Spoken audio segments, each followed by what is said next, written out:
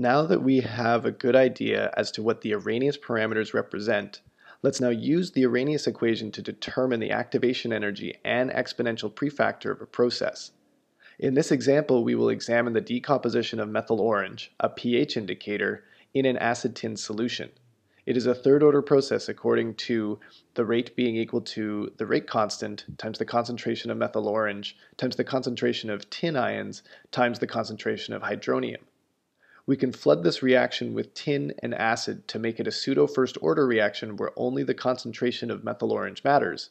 And then by varying the initial concentrations of the acid and tin in solution, we can also fit for the order of tin and hydronium and determine the rate constant for the reaction. The following temperature-dependent data and rate constants are measured and fitted according to the Arrhenius equation, rearranged in order to plot a linear expression. In this case, the natural logarithm of the rate constant is the dependent variable, and the inverse of the temperature in Kelvin is the independent variable. According to the equation of our line, the natural logarithm of A is the y-intercept, and the negative of the activation energy over R is the slope. The linear plot on the right illustrates a fit of the data according to the Arrhenius equation expressed as a line. So now that we have this data, and we have this fit to this line, which is this y is equal to minus 3234.5 x plus 10.91, what our job is that we're going to now determine what is the activation energy and the pre-exponential factor based on this information. And how we're going to do that is, again, we're just going to state that this natural logarithm of kf, that's our independent our dependent variable. Our natural logarithm of a, this is our y-intercept. Our negative EA over r, that's going to be our slope. And in this case, this 1 over temperature, that's going to be our dependent variable. And so using this way of parsing up this equation, this Arrhenius equation that we have, using the fit that we have written down over here of our data, we're going to be able to put together what is our activation energy and what is our pre-exponential factor. So starting first with our y-intercept, we're going to write down then that our natural logarithm of a, which is our y-intercept, and over here our y-intercept is equal to 10.91. And so that just means that when I solve for a over here, I'm going to have a being equal to e raised to the power of 10.91, which means that my exponential prefactor in this case is 54,720.8. Finding the slope is also very straightforward. In this case, I can just write slope, and that's going to be equal to negative 3234.5, because again, it's just this value that I have right here from my equation. And I know that my slope is equal to the negative of the activation energy divided by R. And so in this case, since I'm trying to solve for the activation energy, I can cancel out the minuses on both sides. And I can then write, well, the activation energy is equal to 3234.5 times the gas constant, 8.3145.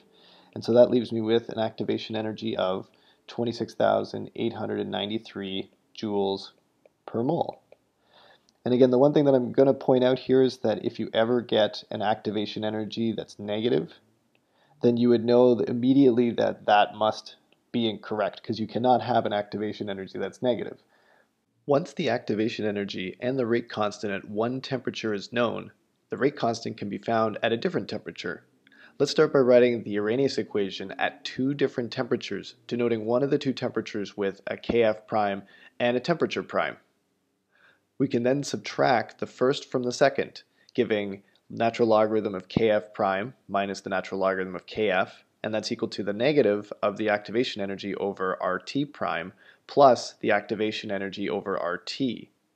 And if we distribute out the activation energy and the gas constant and rearrange, what we get is the natural logarithm of Kf prime minus the natural logarithm of Kf, and that's equal to the activation energy over R times 1 over T minus 1 over T prime.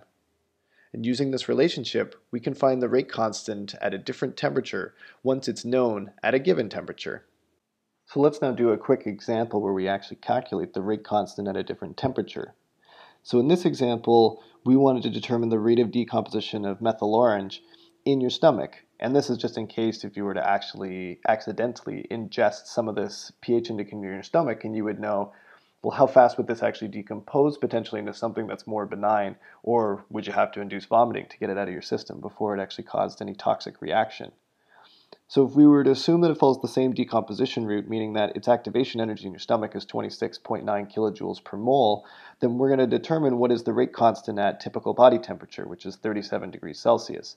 And this is assuming that we'd already measured the rate constant at 296 to somewhere a little above room temperature, and that being equal to 1.004 being the rate constant at that temperature. So we would start with the expression that we just written out a second ago, this natural logarithm of k prime minus the natural logarithm of k, and that's equal to the activation energy over the gas constant times 1 over t minus 1 over t prime, where again, these are rate constants, these aren't equilibrium constants, so that's why I usually denote them with an f.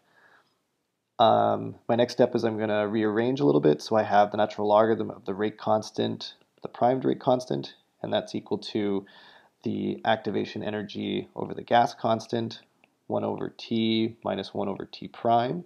And to that I'm going to add the natural logarithm of the original rate constant, the one that I already know.